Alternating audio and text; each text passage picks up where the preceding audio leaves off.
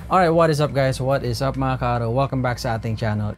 Kung bago kayo rito, please subscribe sa ating channel, pakisuportahan. Also by clicking that like button. Okay? Dun sa mga matagal na rito, thank you so much for always supporting. Alam niyo na kung sino-sino kayo.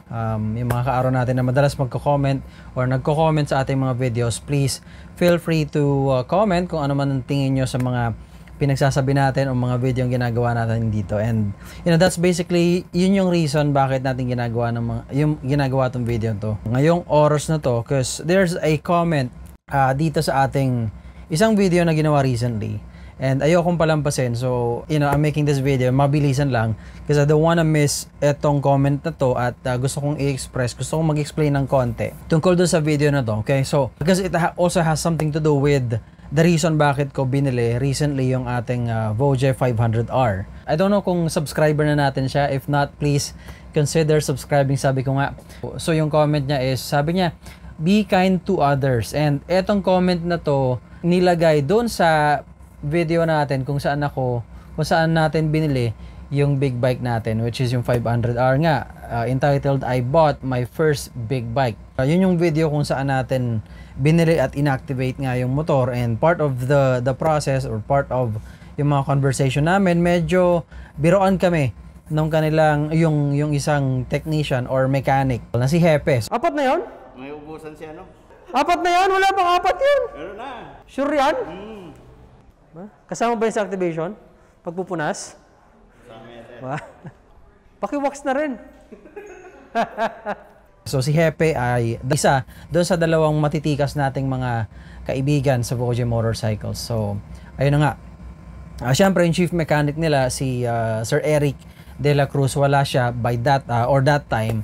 Kaya ang nag-assist sa atin ay si Hepe nga. And you know, part of our conversation is medyo, alam niyo yun, asaran kami kung minsan, and I don't know, baka ito yung nakita ni Sir na usapan, kaya sabi niya be kind to others. Probably, I don't know, siguro na feel niya na hindi tayo mabait kay Hepe. Okay? But anyway, basahin ko lang kung ano kinoment ko sa kanya, no. So sabi ko, biroan lang namin po yan, or biroan lang namin yan if you haven't noticed. That's how we are comfortable with each other. I hope that is what you should observe. What you see is just the surface. Off camera, kumbaga, we have great relationship of bigayan, damayan, etc. We are just having fun each time, kaya ganon. And then that is how good they are dyan sa lugar na yan. And I suggest you check them out yourself. So basically what I was trying to say here is that yung ganong conversation sa amin parang natural, parang you know, it's part of our conversation pagka kami nakikita-kita either off cam or even on cam. The reason is mababait kasi yung mga tao dito, and which is one of the reasons why tayo kumuha ng Voge 500R. This is outside of those conversation na maganda yung motor, performance is there. It's not like, of course, the super bikes, pero the performance is there, something that I need, and it's just right for me at this point. Pero yun na nga, malaking bagay para sa akin yung pagpili ng isang brand that I trust, and pagpili ng mga tao na makakasama ko sa journey natin ng pagmumotor or even sa mga repairs na gagawin natin. Napaka-importante sa akin yun. That is the reason why yung motor na yun ang pinili ko, guys, sa mga kaaro. So yun, hindi po masama yung comment ninyo, sir. I know.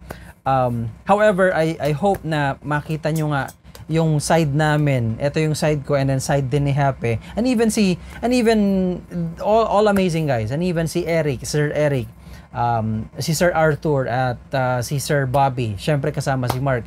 You can even, and syempre si Nami. You can probably notice na kabisado ko pangalan nila dahil nga very comfortable kami sa isa't isa. You know, pag nandun kami, nagbibiroan kami, and you'll meet another guy na malapit sa akin na malapit din sa kanila. And you know, I hope you can understand na ayun nga, yung ganong conversation namin is just part of our good relationship, which is again the reason why tayo napakuha ng motor doon at hindi sa ibang shop or ibang brand. Okay? But anyway, that's it. Ayoko lang palampasin yung pagkakataon na to. Gusto kong maintindihan nyo kung saan ang gagaling yung mga comment natin or mga sagot natin sa mga comments nyo. Okay guys, sa mga kaaro. Anyway, that is it for this video, guys, sa mga kaaro. Sir, hindi ka na mabanggitin ng pangalan mo. Ride safe always if you're riding. God bless and thank you so much for watching. And until next time guys, mga kaaro. Alright, peace!